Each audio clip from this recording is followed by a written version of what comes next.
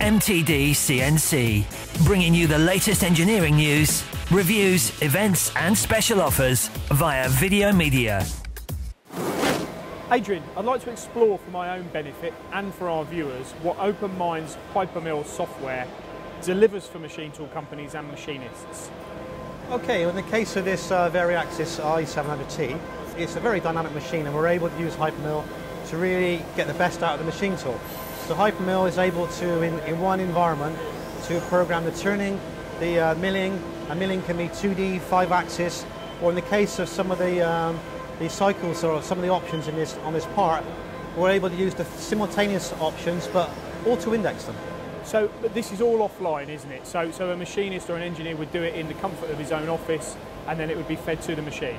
Absolutely. I mean, these are very nice machines and really we want to keep the spindle running as long as possible. So offline programming enables you to really focus and get the maximum benefits of cycle time offline and then bring it to the machine tool when your battery or parts are finished, ready for the next part. So keeping that spindle running 24/7. So to me, if I had no knowledge of your software, the first thing that would come into my head before I bought it is I'd be apprehensive about the learning curve. Is it difficult to use? Oh, this is I think one of the misconceptions about using Hypermill. Certainly, I don't think it's any more complex than using a 5-axis solution. In the case of this, in these options here, if you could have programmed it in 3-axis, it's only one button to turn it into a 5-axis simultaneous cycle. So we always say, if it's difficult to use, then no one will use it. Very true, very true. So let's have a look at this part here. This is actually machining a wheel here, correct?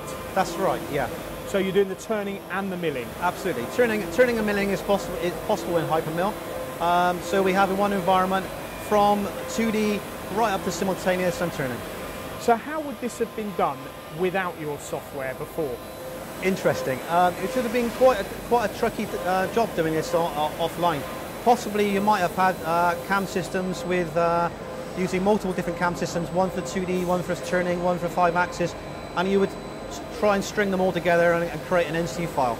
So if you had to quantify then how much time it would save you by using Hypermill compared to that method, what would there be an estimate? Difficult to say, but I think the other issue is really getting the benefits of the turning. You know, you can collision check the turning against the milling and the milling against the turning. If you keep it all in one environment, then you can come to the machine much more reliably. You press the button, stand back, and the part is produced without any rework or going backwards and forwards between different systems. Let's have a look at a finished part. Okay. So this is actually the part that's being machined, obviously an alloy wheel. Talk me through how you go about programming it. Oh, certainly. It's in this case, what you're looking for is features. And in the case of this part, there is actually 4 individual pockets that are arrayed around the part. So if you can focus on a particular pocket, you're able to get the benefits of our array feature and actually get the other pockets for free. Okay, so, and then, I mean, how long would it take you to program something like this from start to finish? Estimate? Certainly less than a day, this is possible. In the end, it all depends on the actual performance and cycle time you want from the part. Is it just a one-off prototype part, or is it a production part, in which every second counts? This also does affect the programming time it takes for the machine part. So potentially, though, something like this could be programmed from scratch in a day or less than a day? Oh, absolutely, yeah, certainly. Wow, that's impressive. When you look at the pockets, the turning, all the features on it, that's an eye-opener to me. Certainly. I mean, one of the things is, you know, in these particular pockets, these are quite deep with small radiuses in them. So trying to machine them, you could of course machine them in simultaneous, but what we're trying to do is to maybe use simultaneous for the positioning of the part, and then locking the machine in a 3+2 orientation, and so it's stable, and then getting the best performance out of the machine in that position. Then we got to go to another orientation, again simultaneously move to that position and run again. So what we're looking at here though is a fairly complex component. It doesn't matter whether parts are simpler than this. No, because even with simple parts, you're able to use leverage the technology to produce those simple parts faster. So it can be used for complex, simple, across the board? Absolutely. I mean, there's no real limit on the complexity of the parts we can manufacture with Hypermill.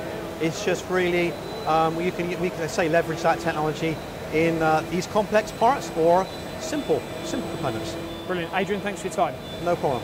For more videos, products and news, go to mtdcnc.com or follow MTD Online on Twitter.